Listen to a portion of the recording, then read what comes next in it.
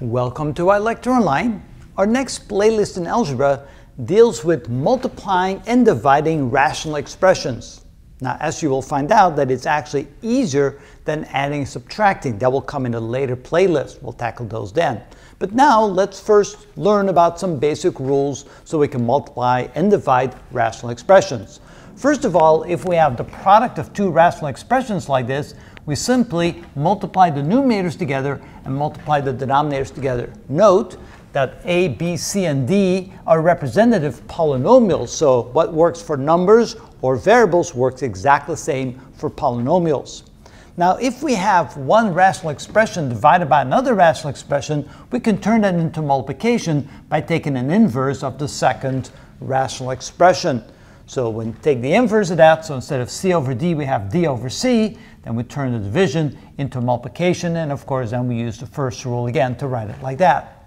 And if we have one polynomial multiplied times another rational expression with polynomials, then notice we can simply take a times b in the numerator and c in the denominator. So it works exactly the same as it does for numbers or for variables. So now we're going to do a few examples of that.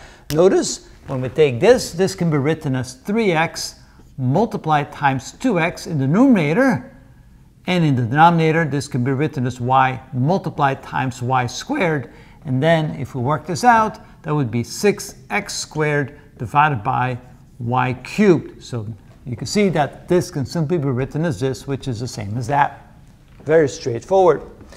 Now when we have something like this where we're dividing, that can be rewritten as a multiplication by taking the inverse of this. So this can be written as a plus b over 2x minus 5. We don't need to put parentheses there. We can leave parentheses out because when we have this division line here, the divisor, that means that a plus b with parentheses means exactly the same as that. There's no difference.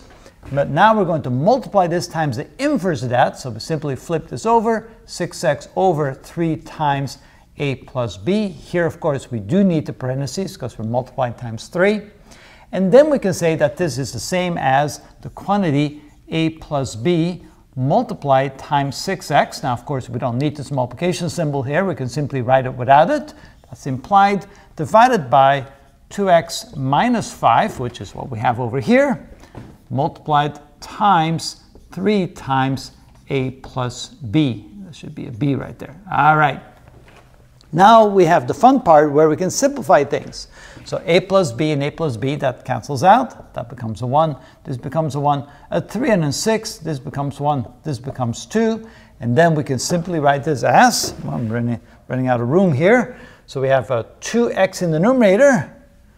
Yes, 2x in the numerator. And we have a 2x minus 5 in the denominator. So this would then be the simplified form of what we started with.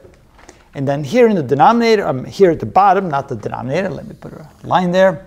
Okay, now here we could use the third rule where this can be written as a quantity 2x minus 3 times 4x minus 1. And notice I don't have to put a multiplication symbol in there. That's simply implied, divided by what we have here in the denominator, 2x minus 3.